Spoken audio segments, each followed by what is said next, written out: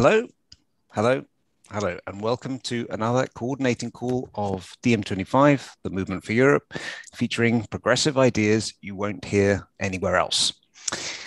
Today, we're going to be discussing communication, specifically how do we communicate our policies? Now, let me give you a bit of background. In April 2019, we launched a campaign called the Green New Deal for Europe.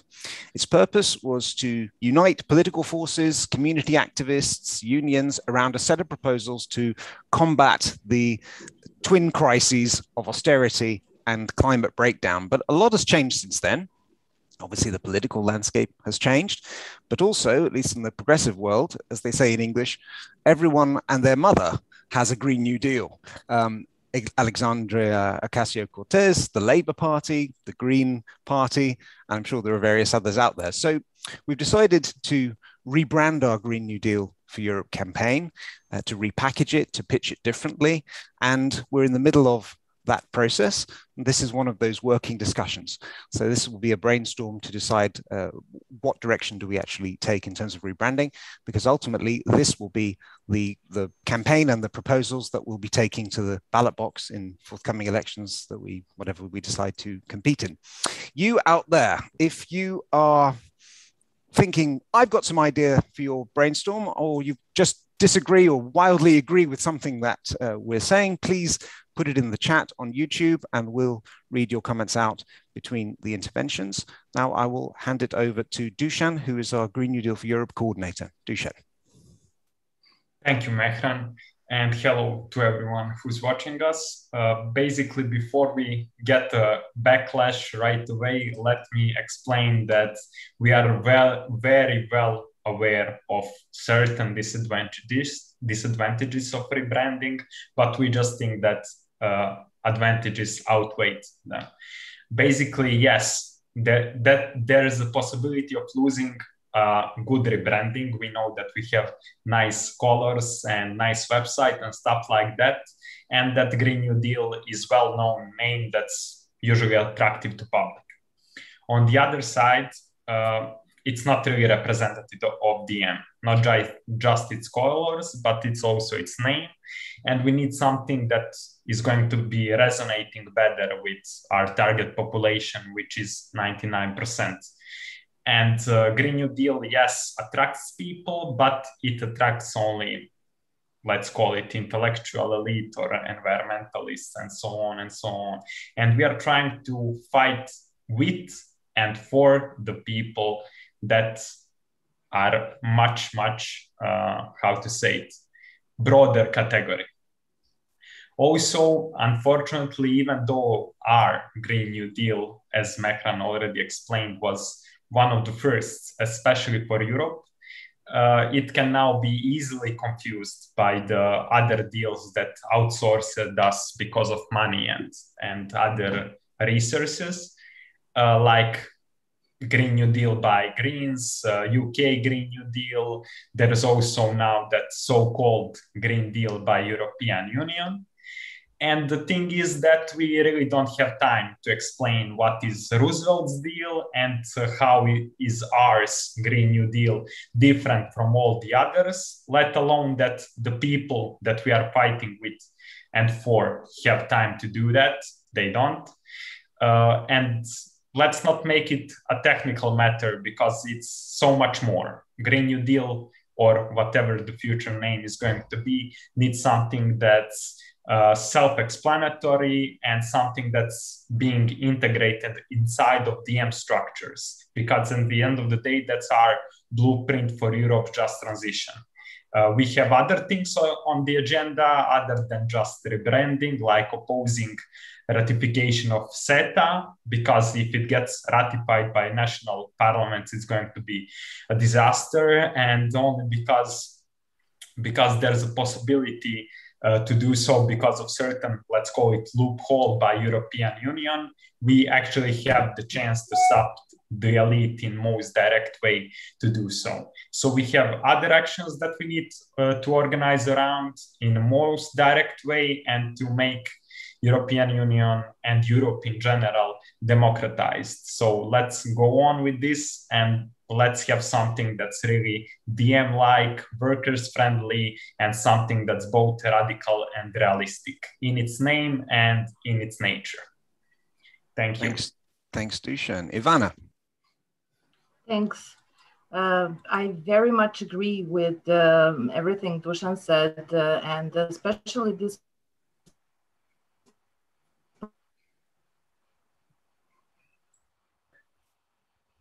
I think we're losing you there, Ivana. Unfortunately. Would anyone else like to speak while Ivana sorts out her internet connection? Very quickly, me. I'm Renata. Super happy with this rebranding, and it comes in time. The G20 is meeting in Naples very soon on climate issues. So it might be like, like a good target to test the new branding, even just to do some test groups on which like testing styles and so on. And connected with that, I guess that you are aware of that. If not, I can send you the details. Thank you, Renata. Any other thoughts on that? I know Ivana's disconnected for a bit and she'll be coming back in a sec. I can try without a video. Okay, try without video, go for it. Sorry for the internet. Basically the rebranding, I mean, if we decide that we are gearing up for 2024 EU elections, then we should also look at our overall policy proposals and how Green New Deal then fits into all of this. And it's not then just about the name and the branding, but much more, and how to emphasize the social policies that we have hidden inside, and people are often misguided that it's just, quote unquote, about green transition and not also about the basic goods, for example. Thanks. Thanks, Ivana. Baral. Yeah, sometimes I'm being very pessimistic, but should we not be a little more realistic? Because Green New Deal, let's look to these three words, these concepts. I mean, green, yes, it gives a hope for a beautiful world. But new, the concept new is really not a convincing concept at the moment. Because of, instead of new, probably we should say urgent. And the same with deal. Is it deal or is it rescue? So I asked myself these questions, and yes, Green New Deal is positive, optimist, and very attractive, but is it true? Let's think about it, because I'm living in Turkey, and the three seas, Black Sea, again, and the Mediterranean, is under political and ideological assault. So I think I also agree that we shouldn't think about the title, but the content and the truth behind this content. And secondly, I think we should concentrate on these three C's, because these three C's are not only ecological issues, but also very cultural issues. It is connected to culture, to historical culture, to memory. I mean, let's accept that this region we are living in is the most memoryful of region of the world. So This is my opinion. Thank you, Baral. Yanis. I have an attachment to the Green New Deal, which is personal. And that's because I gave it, first time I spoke of a Green New Deal was in 2002 in Brussels, at the European Parliament. I gave a talk to the Progressive Caucus. It existed back then, comprising the left and the Greens and the Social Democrats. And I gave a speech in which I was advocating a Green New Deal in 2002. So you can imagine, given that the Green New Deal was also the main policy of, am I frozen? Can you hear me? Hello? We hear you. We hear you. Okay. So everybody was frozen. Okay. So I'm saying this because I'm the person that has the greatest reason not to ditch the branding of Green New Deal. But having listened to Dusan, we need to ditch it. There's no doubt we need to ditch it because it has been replicated. It has divided and multiplied. Everybody has a bloody Green New Deal. And it means nothing. Even the European Commission has a Green Deal. Okay, they took the new out, but now the term means nothing. It's been emptied of content. When ExxonMobil came up with a research paper entitled "The Importance of the Green New Deal," I thought, okay, right, that's it. Now it means it is senseless. Okay, that's point number one. Point number two, we are in the process not just of rebranding the Green New Deal, but also of rethinking DiEM 2.0, a more radical DiEM, a DiEM that goes beyond the lofty ideas of democratizing Europe, a more radical DiEM that looks at capitalism and its latest incarnation and makes plans for post-capitalism. Given that the Green New Deal is our main agenda for doing all that, that has to be reflected. The word green has become conservative. The word green is a new brown. You can see that from the way in which greenwashing has become an art or a science or a combination of art and science. The Greens in Germany are what they are, so I don't need to say more on this. So I think we need to drop not just the whole title, but even the word green from our title. Some time ago, I've been putting out the ideological and analytical position that DiEM25 relies for many of our policies on green Keynesianism, but we're going beyond green Keynesianism. So I had an article, remember, Beyond Green Keynesianism. I think that the new manifesto that we will come up by next February is going to signal our move beyond green Keynesianism anyway. Okay, so what should the new branding be? I haven't had much time to think about it, but I think that the word ecological is one that we must reclaim. Ditching the word green. The words new and deal, Beral is right, have to go. So off the top of my head, if you put a gun on my head now without having had an opportunity to think about that, this is simply food for thought for discussion. And then I shut up. I was right, keeping notes here on my phone. Something like ecological post-capitalist shared prosperity. Somehow to combine the notions of shared prosperity, post-capitalist and ecological. I'm not suggesting that term, right?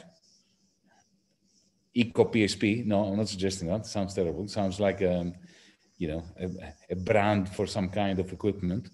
But I think ecological, post-capitalist, and a prosperity, a version of prosperity, not growth, not development, not industrial, but prosperity that is shared. That's my 2.5 cents for the time being. Thanks, Yanis. I was wondering how we would fit that on a t-shirt. A couple of quick comments from the chat here. A suggestion from Emilio. You are DiEM. It should be named DiEM New Deal. Own it. Another, which I think a little tongue-in-cheek perhaps. He says, Green Nuclear Deal is a better name. Okay. And another suggests emphasizing sustainability over green, from Sean Singh. Rosemary, over to you. Thank you. I think we're beginning to demonstrate forcibly the enormous perils of attempting to come up with a name off the top of our heads. However, I don't think that we can hide behind the excuse that we ought to be talking in depth about content forever, because actually this art form, which is called finding excellent names for things, is one that in the commercial world, they pay millions of pounds for to people who are incredibly talented because it is such a very specific craft. So having set myself up for a huge fall, I'm now going to put my faith in a suggestion, which is DiEM's green transformation. I like this idea because I actually do think we have to hang on to the green. I just don't think DiEM's ecological transformation does anything to make us more accessible. And for me, green says something about the relationship between man and nature. I think that's an absolutely vital part of the dialectic here. I'd like to go on to talk about why I think the relationship between man and nature is mirrored at this moment in time for the future of the species, actually, in the importance of the relationship between man and man, or woman and woman. I mean, the fellow human beings, the relationships between fellow human beings on the one side and the relationships between man and nature on the other. So yes, I'd like to throw DiEM's green transformation into the mix. And transformation is important because it doesn't monkey around with pretensions of revolutionary glory, but it does suggest change which is truly transformative. And whatever else we're doing, that's what we're engaged in here. Thanks, Rosemary. Johannes? Thank you. Really interesting discussion to follow. I hope also the viewers enjoy it, and please write more suggestions into the chat so we get more ideas going. We'll also reach out to the membership and ask for more ideas and a wider brainstorm to bring it back into this group. I just wanted to say, bring a little more of a strategic point, because we have also a progressive agenda for Europe, which is the name for our overall policy program, where the Green New Deal for Europe has been a part of, and other policy papers like peace and international policy or technological sovereignty, migration, and so on fall under. And I asked myself the question, shouldn't we take the name for our overall policy program and turn this into a campaign, also campaigning for these important topics that I just mentioned, and there are some others, of course, that I now haven't mentioned, to also think ahead towards the European elections in 2024, and possibly already have a name that we are putting out there in campaign activism that we then also can use and show as an electoral program to really make full use of our double strategy of movement and party. So that is my contribution. I haven't come up with a really good name proposal like others here have. I hope some more speakers can bring some interesting proposals. Thanks.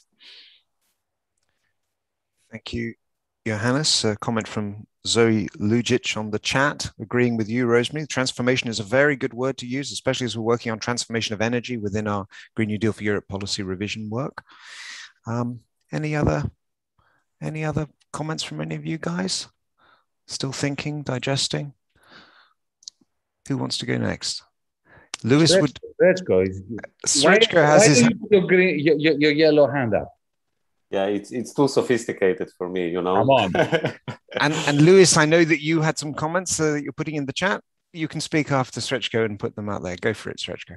Yeah, since this is a working meeting, which happens to be live transmitted. I must honestly say that I think it's impossible to find a name now today, of course, and that we will have to brainstorm more and also crowdsource different proposals. But what I think is the most important thing is, of course, that we all agree on the content, that we all agree that DiEM25 has to be both, as Dusan said, realistic and radical at the same time. You know, I'm saying this at a moment when today two interesting events happened. On the one hand, Ursula von der Leyen of the European Commission is in a visit in Croatia, cheering the recovery plan, so-called recovery plan. At the same time, Viktor Orban is meeting Alexander Vucic in Serbia. Why is this interesting? Because at the very beginning, when the European Commission announced European Green Deal without the new, Ursula von der Leyen said that her leadership of the European Commission would be a geopolitical one. And what we can see, what is playing out these days is precisely geopolitics. On the one hand, the greenwashing of the European Commission with a Green Deal, which is nearly not sufficient to get us out of the utter climate crisis, and a very slow transition towards sustainable energy. At the same time, the problem of the European Commission, of course, is the externalization of costs and extractivism, which will continue. So on the one hand, you have this European Commission. On the other hand, you can see that a new bloc is being formed. Serbia is particularly interesting. I know many members from Serbia could say more about it because of the extraction and the mining which is going on now. Both on the one hand, the Rio Tinto mining company, which is extracting lithium, or trying to, because there were big protests in Serbia and the petition. On the other hand is China and copper mining. So what I think, besides thinking about the name, we should think about geopolitics as well, in which way a Green New Deal is not just a European Green New Deal or a Green New Deal for Europe without taking into consideration other countries, the externalization of course, and the extraction of lithium, for instance, now in Serbia, which is part of Europe, but not part of the European Union. I think we have to broaden our policies when it comes to ecology and sustainable development. I don't have a name now, of course, we will have to continue talking about it, but I think we have to go much more radical against extractivism and externalization, which again means also to go much more radical against greenwashing, especially given the fact that now everyone speaks about a Green New Deal. And even as Yanis said, big business is now also talking about Green New Deals. So, you know, when you have the ocean burning in front of your eyes, I think it's insufficient anymore to talk just about a new deal. We have to be much more radical than that. Thanks, Srečko. And as you implied just there, for viewers that are just joining, we're not just talking about picking a name. We're actually using the name of this campaign, or the renaming and rebranding of this campaign, as a prism through which to look at what we would like to focus on in terms of the content. Lewis. Thanks, Mehran. Yeah, I wholeheartedly agree with what Rosemary and Srečko said about us not being able to, come up with such an important piece of marketing, let's say, what it is, on the fly. I would, however, like to make a note about dropping the word green as well. I think that, doesn't really work with us and brings about confusion. So I very much like, sustainability to be an element in the naming.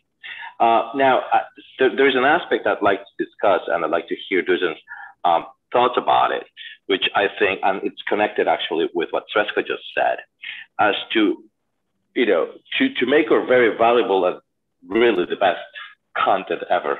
Sorry for the lack of modesty, but I think that our Green New Deal, as it is called right now, continues to be innovative and, avant-garde. How to make that popular and spread it out? And by this, what I mean is, how do we become part of the conversation, even in the institutions and all of these things that are taking place right now? I think that's really important. I think that we need to get in and jump into the official discussions, because we are a little bit on the fringe. And in order for us to make our voice heard, we also need to be part of those conversations and say, no, this is the right way to go. And concretely, I'm speaking about all these forums. Renata mentioned one. We need to hack into those conversations as well, because those are the ones, as Dusan rightly said, that gather all the attention and cover all the front pages and whatnot. And we need to be there, like it or not. And the second point connected with Stresco, I wholeheartedly agree. Ours is a blueprint that needs to be taken globally, from here to Latin America and everywhere else. So it's no longer a pan-European thing, because of our DNA, or internationalist DNA, and for things to work, and because we're addressing issues that are actually global and interconnected, we need to, go one, step further and go global with it. And of course, we have the Progressive International to help us do that as well, and other tools. So, but I really want to hear what Dusan has to say about taking part of those conversations as well. Thanks. Thanks, Lewis. Dusan, would you like to respond?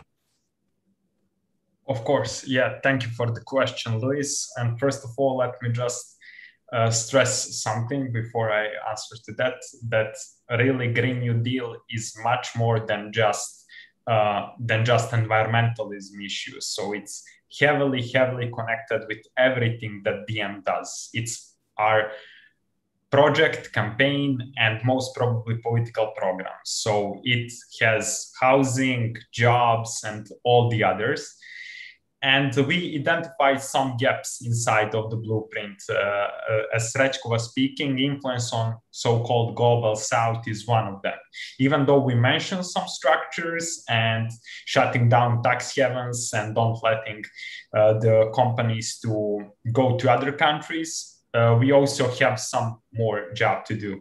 And we also have to incorporate aspects from Yanis's Another Now inside of Green New Deal to help our blueprint for post-capitalism to be even deeper.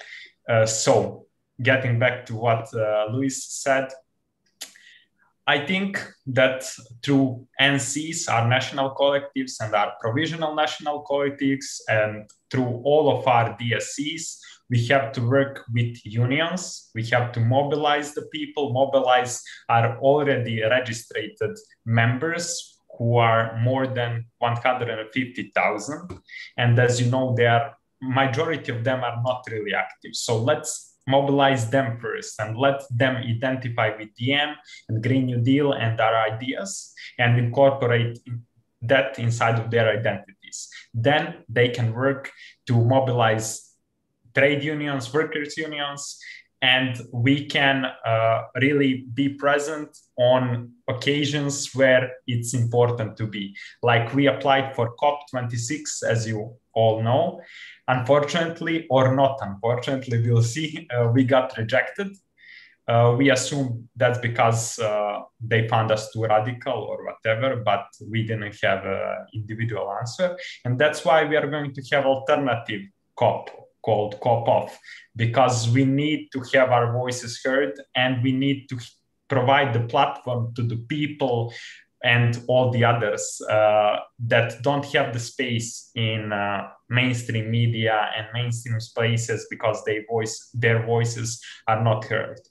Unfortunately, variety of coalitions taught us that we are much more being used for policies than we actually get from those coalitions.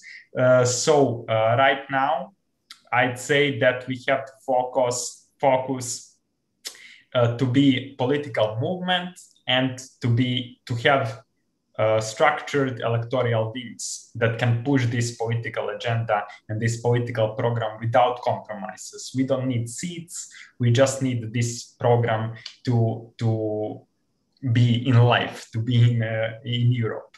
For that, we need much bigger acknowledgement by the broader public, not just environmentalists, as I said before.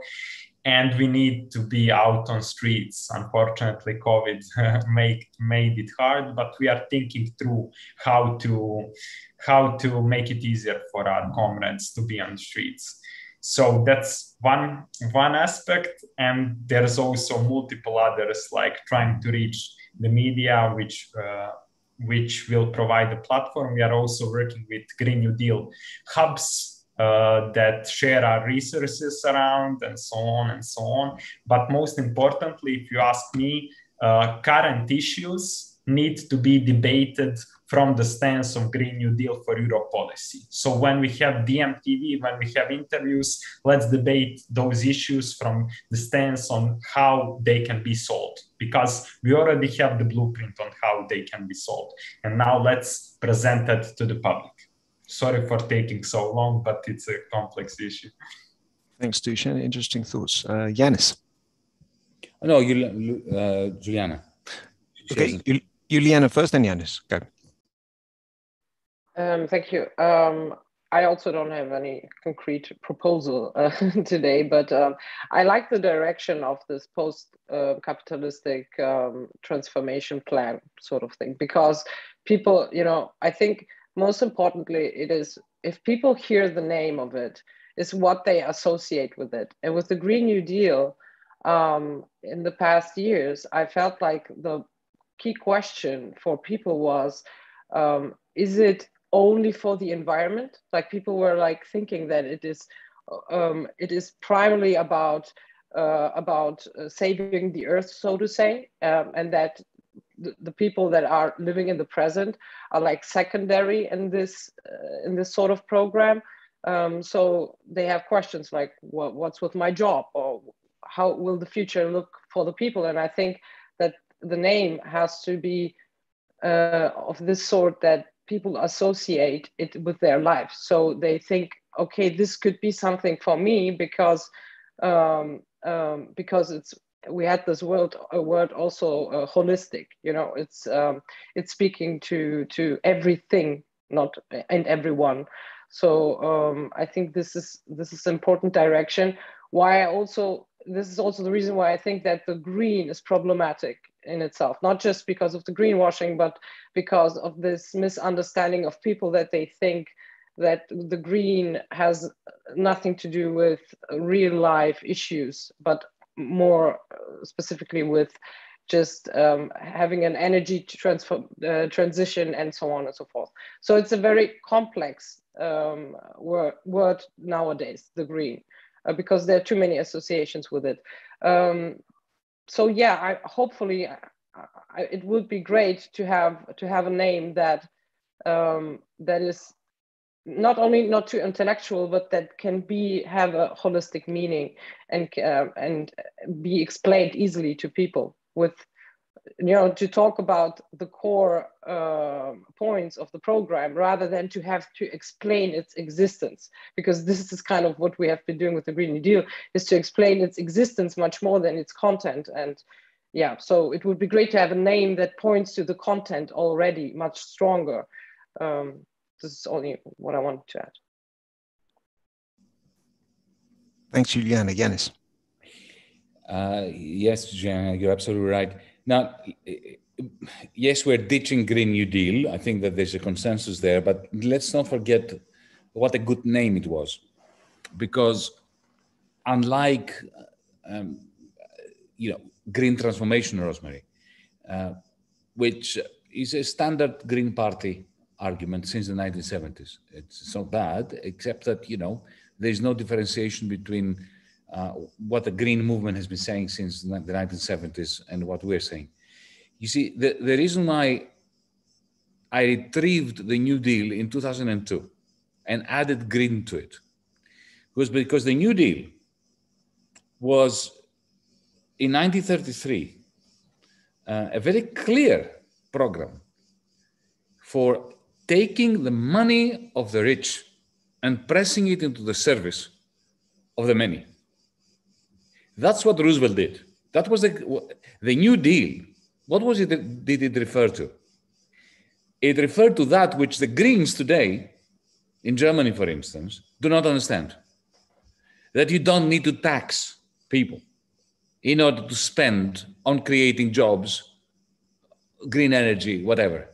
The whole point of Roosevelt was, in the New Deal, we are not going to tax, and we're in the middle of a depression, right? But there is all this cash here sitting idly by. we're going to put the bankers in a box, yeah, in a kind of prison. We're going to stop the bankers from doing banking things. And we're going to find public financial tools like US Treasury bills by which to soak up the liquidity from the banking system and create jobs with them. That was the New Deal. So my idea in 2002 is you add the green to make sure that the investments are not brown. They are not in creating more motorways for gas-guzzling cars to speed across America, right? That you're using it in order to create a green energy union, for instance. That was the original idea of 2002.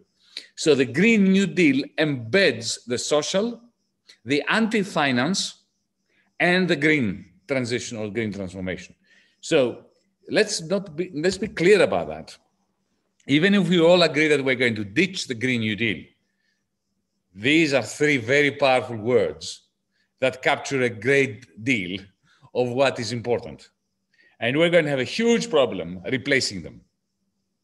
I'm not against replacing them. I already said, yeah, simply because everybody has jumped on the bandwagon and now they have created an inflationary process diluting the meaning of the three words Green New Deal.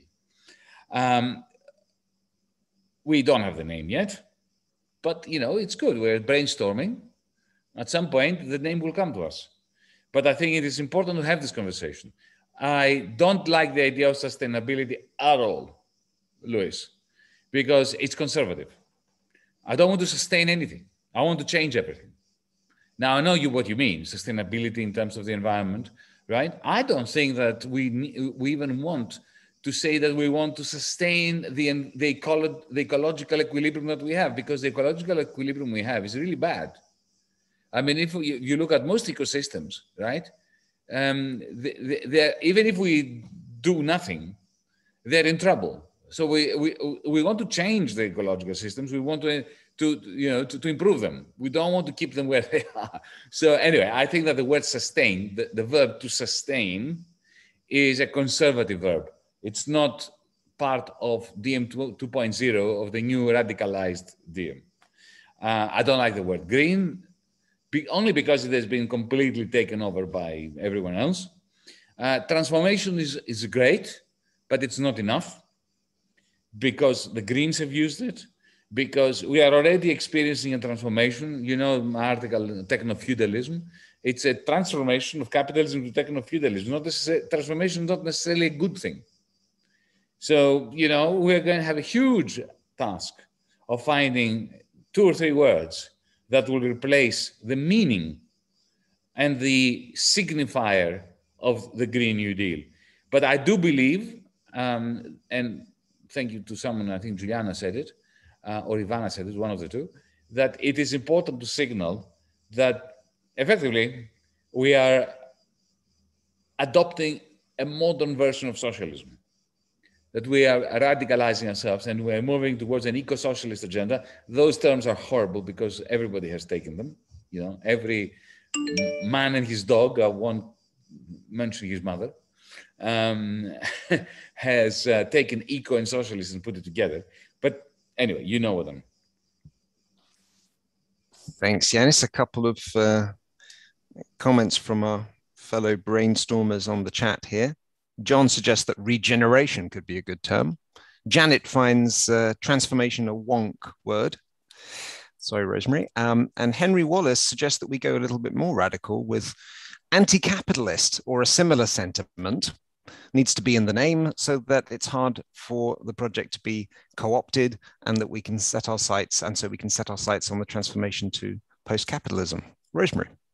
Yes, I just wanted to observe that what I'm sort of learning from this conversation is that we do have the danger and inherent contradiction in what we're looking for, which makes our task even more difficult, which is that on the one hand, we're seeking something that distinguishes us from everyone else and is particular to our particularity.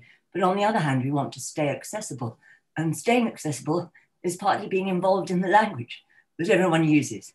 So I think that is a genuine tug in the whole thought process that we need to, look at straight. Thanks, Rosemary. Any responses, any comments? Well, okay. Yanis, go for it. Yeah, look, it's right, what Rosemary said. We need to be connected to the language everybody uses. But at the same time, we need to add the twist that distinguishes us. So that's the twin difficulty that we have. Look, the reason why I took the floor again is because I want to suggest that we should also consider something completely off its rocker or off our rocker.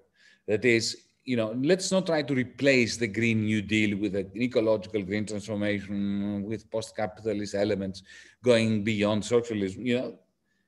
How about, I was thinking now of David Graeber's great expression, everything could be different. How about, DiEM's everything must be different policy? Now, I'm not suggesting it, but I'm trying to think of an alternative way of approaching the name, that it should be, something that gets you there and pulls your heartstrings, okay? And then people can actually find out what it is. Just putting it out there. Thanks, Yanis. Another thing to put out there, perhaps, is that I've noticed several political parties, not necessarily political parties whose views we agree with, rather than talking about programs or manifestos, they're talking about contracts with the people, contracts with the voters.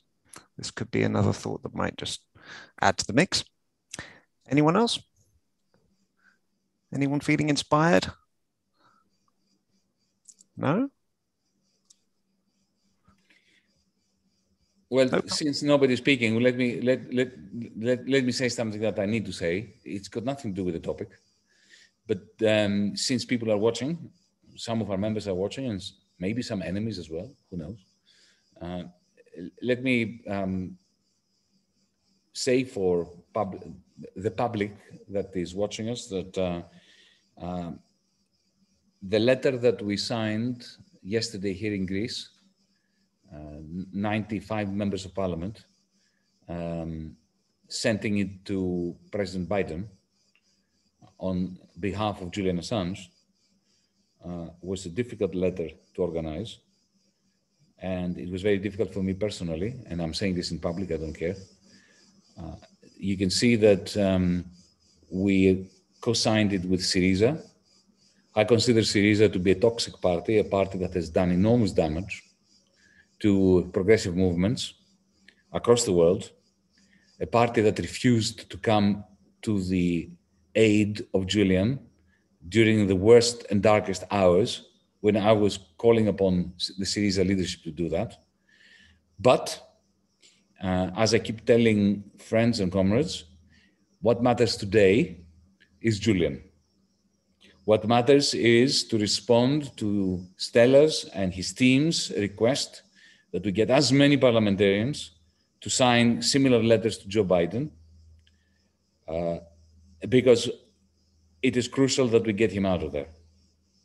And if this means that we put our signatures next to those of people that have in the past demonstrated an incapacity to do the right thing by Julian or by progressive causes, we will do that. Because what comes above all else is to create maximum pressure to have him released.